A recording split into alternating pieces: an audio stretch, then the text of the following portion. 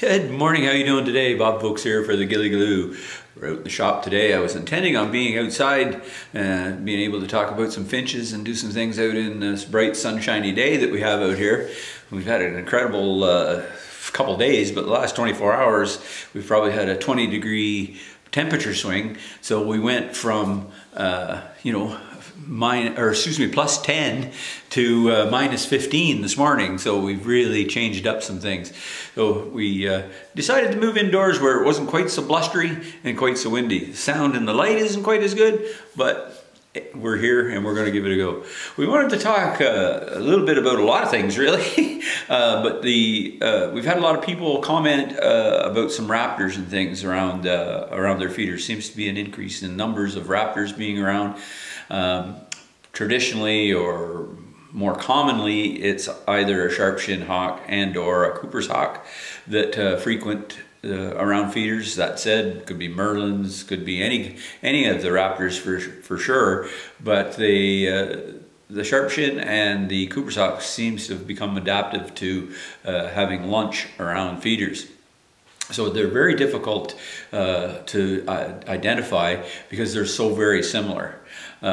It's one of those things, though, you have two things that you look at individually and you can't really tell which one's which. But yet, when you get them side by side, you go, oh wow, yeah, you're very easily able to identify which one's which. And obviously that doesn't happen very well for us at our feeders. Often it's very, very quick. It's just a flash, something that flies by. It may hit a bird. It may land close by. We have people landing on their railings. We have people landing out in the yards with their prey that they've caught, and then you have a chance to ID them a little bit better. But I just wanted to go over a couple quick points, and then we wanted to talk about some finches. The Cooper's hawk, which is considerably bigger than the sharp-shinned hawk, and that's kind of one of the main characteristics that I like to kind of gauge it upon. And firstly, we'll talk about the female of the raptors are traditionally the largest. I know that depending, it's all varies a little bit, but certainly the females are the largest of those. For instance, a female sharp-shinned might be as big as a male Cooper's hawk. Cooper's hawk. So there's a little bit of variance in there. That's a tough time getting that out. But so with a very large female Cooper's hawk, for instance, we're talking upwards to about 20 inches. So here we have the tape, so we can see just in relationship to me how big that hawk can be. So size alone, when you see a bird come into your yard, I've talked about this before a little bit with our abilities and what we try to hone our skills and continue to get better and better and better at not only hearing birds to be able to ID them, but when we get that very small window of opportunity to take a look at a bird, we need to have better cut that out. When we get the chance to take a look at a bird, we have a small window of opportunity to be able to make that ID, and we want to hone those skills so we can zero in on the appropriate parts of their bodies to maybe help you out. Now, I really liked what one of the field guides that I use on a regular basis, both on my phone and on my iPad, is the Audubon guides. I really enjoy it because of its calls. I really enjoy it because of its descriptions and photography and what have you. But I just wanted to read you one thing that it says here about the Cooper's hawk. So it's bigger than a sharp-shinned with a relatively bigger head, longer tail, and thicker legs. I really liked the thicker leg part, because if you see a sharp-shinned hawk, it has pencil-thin, little wee skinny pencil-thin legs, among some other features that are very identifiable, size, that type of thing. But and then the other thing that I really, really, really like to be able to ID, and I wanted to show you here in this photo, that I think is very descriptive of the Cooper's hawk and how you can tell apart from a sharp-shinned. Now if you look at the tail, and I'll see if I see how layered the tail is there. You can see it's almost fan-like at the bottom. It layers over top of one another. It kind of fans together, and it's very representative of a Cooper's hawk and how you can tell the difference. So if you see that layering of the tail, and quite rounded actually on the bottom of their tail, you know then that we're talking about a Cooper's hawk. Sharp-shins tends to be square across the bottom when they're perched. And then size is the difference, and then pencil thin little wee legs and a small head in comparison somewhat to the body. So that's a few things that I wanted to go over. And when we're talking about IDing via sound, nothing better than to get into this, to play around a little bit. So before we get too much further, I just wanted to get to our favorite bird and play this spring sound of a male and female calling back and forth to one another, talking through the breeding process. So the female sings first, male sings second. Have a listen.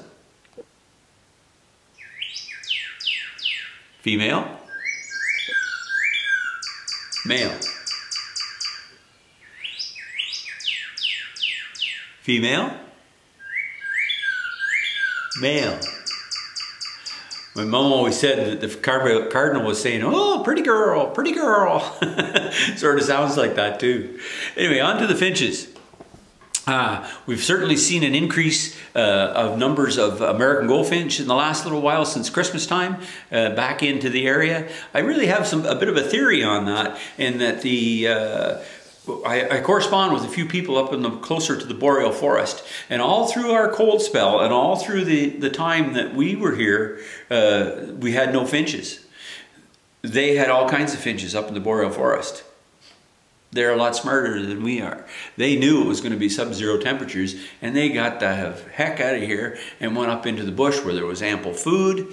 The cone crop is quite prevalent this year, so the finch forecast in the fall suggested that our winter finches may not be as abundant this year, simply because the cone crop was such a high yield in the boreal forest. So we're stocking spruce cones, the cedars and the seeds on the cedars, the pine cones, and all the grasses and the lush growth that was in the boreal forest this past growing season made an abundant source of food, which dictates whether we'll see a large number of birds coming to our area throughout the winter.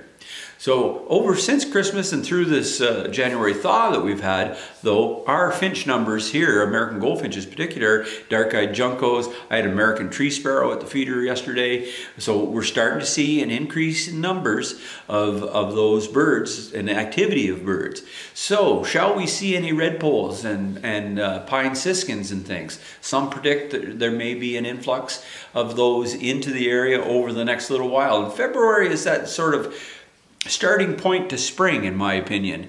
A lot of the early nesters are starting, so the ravens and crows, the barred owls, the great horned owls, all those things are starting to really ramp up their nesting process, which takes place starting in February and gets, barred owls, for instance, will have chicks on the nest hatched by mid-February often. So it's really coming into that time frame. So the things change a little bit.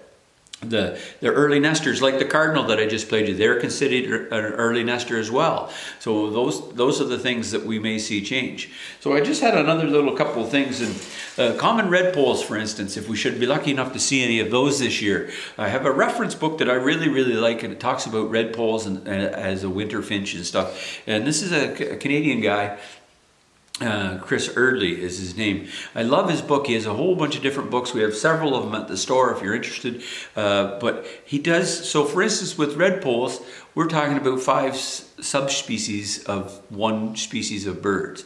So he has a reference chart here that you can see that he goes through the different subspecies and being able to ID them. For instance, when you talk about a common redpoll as compared to a hoary redpoll, same bird, but a little bit different to be able to ID them. So he talks about those things. So again, start to get your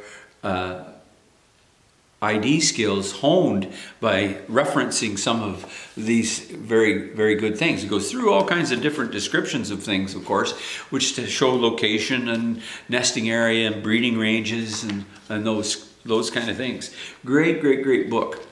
Also for the raptors, and I just brought it out here for the raptors and things, he also does, and we have all these in stock, he also does hawks and owls. It's kind of very uncommon to have hawks and owls, and this one is sparrows and finches. But they relate in a lot of different ways. And look at this beauty on the back page here. Lots of snowy owls around also. So get ready. Perhaps we're going to see a little bit of an influx. Some people at the store have been telling us that they've seen some red poles, been around their feeders. You know, as I say, I saw an American tree sparrow around our place yesterday. That's the first that I've seen those for quite some time. Lots of juncos have showed up again. So pine siskins. There was a report of some crossbills that came down out of the boreal forest and were up a little bit north of here, of northeastern Ontario. But again, they had moved down out of the boreal forest. So that might indicate that the cone crop is getting eaten up and they're moving to other areas where there's more food. So keep the feeders filled. And one other note about some sightings and some things that just in general that I wanted to kind of talk about is that fox sightings. People have been reporting lots of, seeing lots of foxes, not only in their yards, but running across the road and around. And I really think that we're seeing an increase.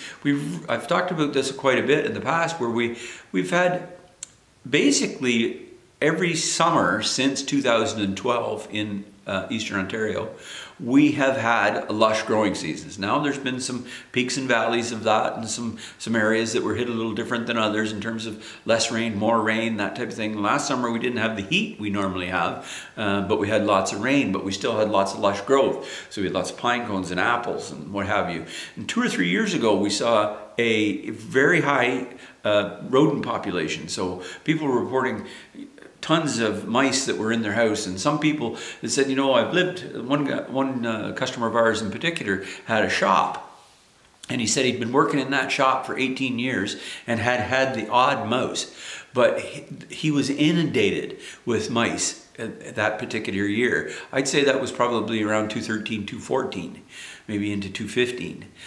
Even so much so that in his shop he just had insulation and vaporberry, had no finish on the inside of his walls. And he was telling me that one day he looked across the shop and the plastic was moving and he couldn't figure out what was going on. There was a snake that had got in somehow and got in behind the plastic in the insulation where the mice were and was getting at the mice. So when you have a snake come in, you know you've got lots of things in and around. So with that, and why I'm saying that is that when there's lots of food, there's lots of babies.